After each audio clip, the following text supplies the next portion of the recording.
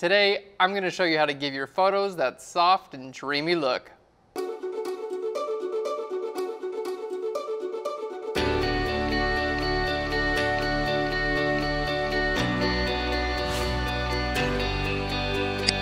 Hey guys, and welcome to Phlearn. My name is Aaron Nace, and you can find me on Phlearn.com, where we make learning Photoshop and photography fun. And today's episode is going to be super cool. We're giving an image a soft, dreamy look. You can do this with wedding photos, portrait photos, children photos, anytime you want that light that kind of just looks like, oh, it's so soft and wonderful. This is going to be a perfect episode for you.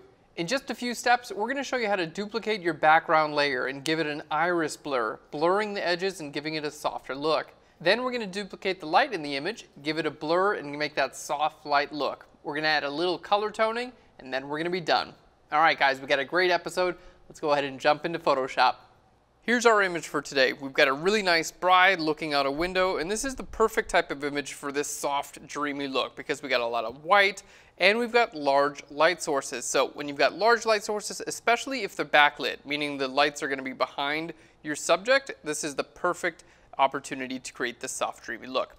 Let's go ahead and start off by duplicating our background. So we're going to click here on our background and drag it to the new layer icon. Then we're going to turn this into a smart object, which is going to allow us to use smart filters. All right, I know that sounds complex, but if you've never done this, super simple. Just right click on your background layer, okay, the background copy here. Right click on the background copy and go to convert to smart object.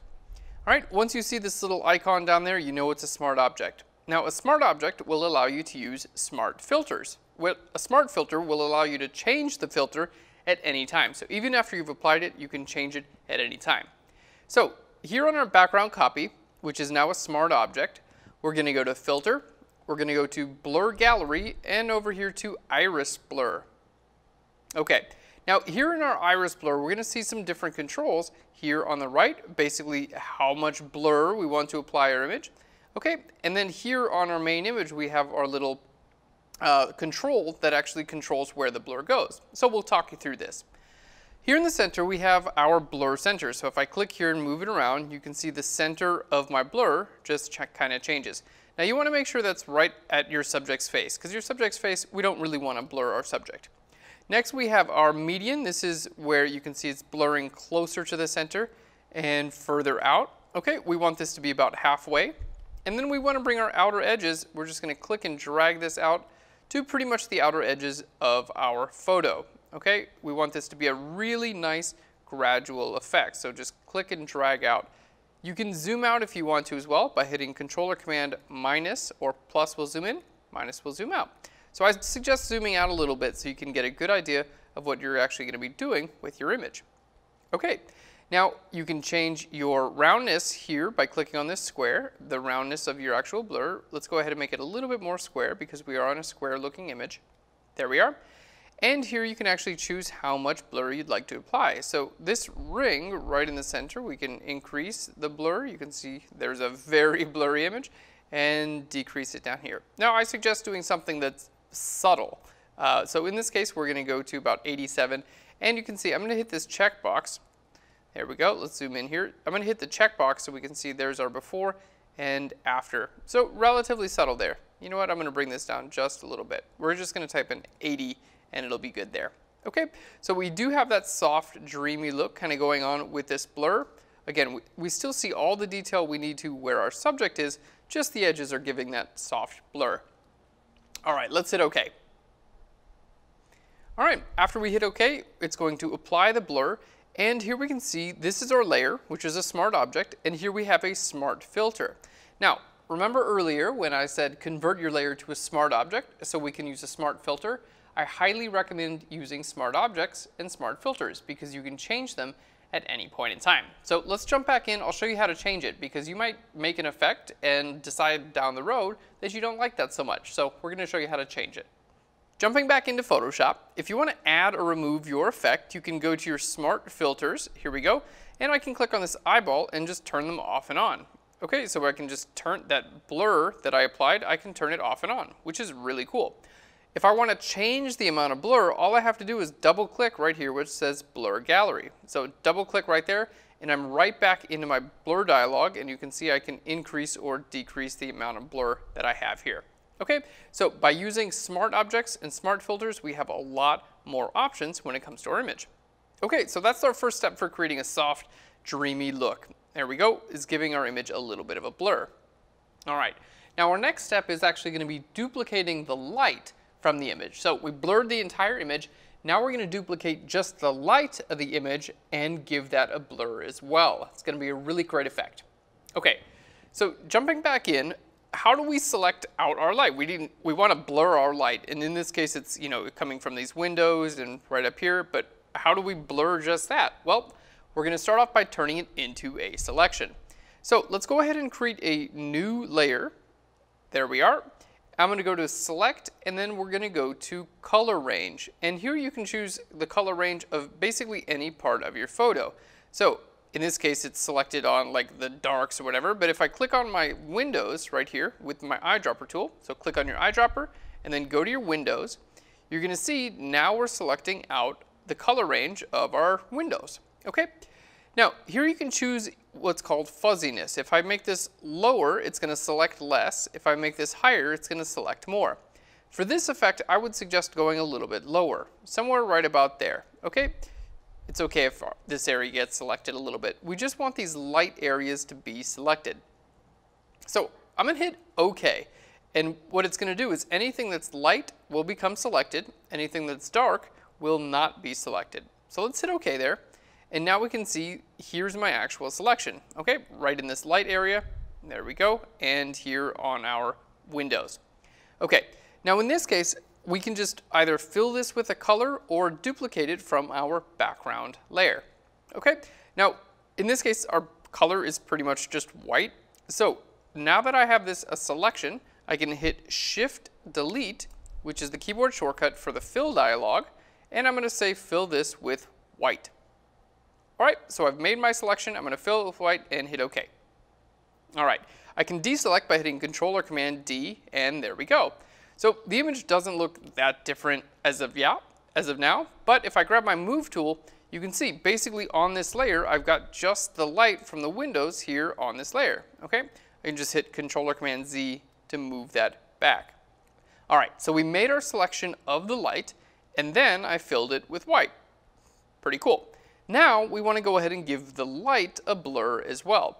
So in order to do that, I'm going to right click here on this layer and convert it to a smart object because we're going to be using a blur and I want to use a smart blur. So now that we have this as a smart object, let's go to Filter, down to Blur, and over to Gaussian Blur. Okay, now here in our Gaussian Blur, we can choose our blur radius, and you can see as I go further and further out, it's just blurring the light in my image because we just selected the light. So the only thing on this layer is the light. And now as we bring our radius up, we can add or subtract more of that blur, which is really, really cool. And this is what gives the image that soft, dreamy look. So let's say we wanted to do our blur. Let's say we go way up there, all right? And then we're like, oh, this is so great. I'm going to be the best photographer in the world. And then we come back a week later and we're like, whoa, it's too much blur on there. I can't even see my subject. All we have to do is double click here on the Gaussian blur and we can just lower the blur later. So you can decide at any time. Now, what's also kind of cool, let's say we do want a little bit higher of a blur. I'm going to duplicate this layer by clicking and dragging it to the new layer icon. So now we got even more. But let's say this layer, okay, this layer, we want that kind of blur. This layer, I'm going to double click there, and we want a lot less of a blur. And then I can just simply choose my opacity. So for this one, maybe I want this to be a little less visible. So I can lower down my opacity right here. So we have a couple of different blurs now. We've got one that's a little bit smaller, okay, and one that's a little bit larger. There we go, with less opacity. And we can go in here and change these blur levels at any point in time. I could make this one really big if I wanted to, but we're going to keep it relatively small. Hit OK, and I'm going to change my opacity down there as well. So now we've got a couple of different layers that are giving our image that nice blurred look. And you can totally decide for yourself how much blur. You know what, in this case, I want to go even more. There we go. A little bit more of that soft, dreamy look. This is fun for me. I hope you guys are having fun too. All right, so there we have it. Let's go ahead and turn these layers off and back on, and that's the soft, dreamy light look. All right, so we figured out how to select the light from our image, and then on a new layer, we filled that with white, turned it into a smart object, and then added a blur, and that's what gives us a soft light look. Now we're gonna do a little bit of color toning to the image, and then we're gonna be done. To add our color toning, we're gonna do this really simply. I'm gonna go to Layer, down to New Adjustment Layer, and we're gonna go to our levels. Okay, let's hit OK, and here we have control over our levels. So if I want to take my darks in my image and make them a little lighter, I can click right here and make our darks a little bit lighter. Now in this case we have a pretty light image, so I'm okay leaving it right where they're at. Now you can also change color with your levels. Here where it says RGB, this is going to change the red, green, and the blue channels, okay, which basically just amounts to light and dark. If I want to go to my blue channel and I click here, now I'm able to add more blue into my shadows. Here we could add some green into our shadows if we wanted, and here I could add red into my shadows. So let's go back to our blue channel. I'm going to add a little bit of blue into our shadows, and if I pull this from the right to the left, it's going to add a little bit of yellow into our highlights. Obviously that's way too much, so we just want to go just a tiny bit. Now we've got a little bit of yellow and a little bit of blue, giving our image a really nice color tone. So let's just turn this off and on, and you can see, let's zoom in a little bit. There we go, off and on, giving our image just a little bit of color. And we're gonna go ahead and lower that opacity. All right guys, well that's pretty much it. So let's go ahead and shift click all of these layers. I'm gonna hit Control or Command G to group them together, and we'll hit F for full screen, and then we'll show you the before and the after. So here's our before. Still a beautiful image, and here's the after. Now we got that soft, dreamy look we've all been searching for. And that's all there is to it, guys, how to create that soft, dreamy look in your photos. If you want to do the same thing, just follow these key steps. First, start off by duplicating your background layer. Go ahead and right-click on it and go to Convert to a Smart Object. This will allow us to use smart filters, which can be changed at any point in time. Then go up to Filter, down to Blur Gallery, and over to Iris Blur. Here you can use the controls to make sure you're blurring the edges and not the center. Once you've added your iris blur, it's time to select and blur the light. Go ahead and create a new layer, go to Select and down to Color Range. Use the eyedropper tool and click on the light. It's going to turn the light areas into a selection. And you can use your fuzziness to decide how much actually gets selected. The lighter areas get selected and the darker areas do not. After you've made your selection, you can either duplicate those pixels from your background layer to duplicate the actual light from your background, or you can simply fill this with white, which is what we did in this case. Now, you filled it with white, go ahead and deselect. We're going to turn this layer into a smart object, and then go to Filter, down to Blur, and over to Gaussian Blur. Choose the amount of blur you want to give your image that soft, dreamy look. Because we turn this layer into a smart object, we can change our blur at any time. And in this example, we actually duplicated it and used two different layers with different amounts of blur and changed our opacity to allow them to blend together. And to finish our image off, it's time to color tone. Go to Layer, down to New Adjustment Layer, and over to Levels. Now in this case, we used our blue channel. We brought up the shadows a little bit and down with the highlights, adding blue to the shadows and yellow to the highlights. Guys, thanks so much for watching today's episode. I hope you enjoyed it. Super quick, and you can add that dreamy look to any one of your photos. If you love Photoshop and photography as much as I do, go ahead and click on your screen right about now. We'll send you free Photoshop and photography episodes every single week. And if you have an idea for an episode or a question to comment about today's episode, simply leave it right down below. I'd love to hear from you. Thanks so much, guys. I'll Phlearn you later. Bye, everyone. Soft and dreamy. Make your photos look soft and dreamy. Soft, dreamy. Give your photos that soft, dreamy look. That was maybe the lamest thing I've ever said in my life. Let's leave it in. Keep it. That soft, dreamy look we've all been searching for. All right. Good job, everybody. So soft and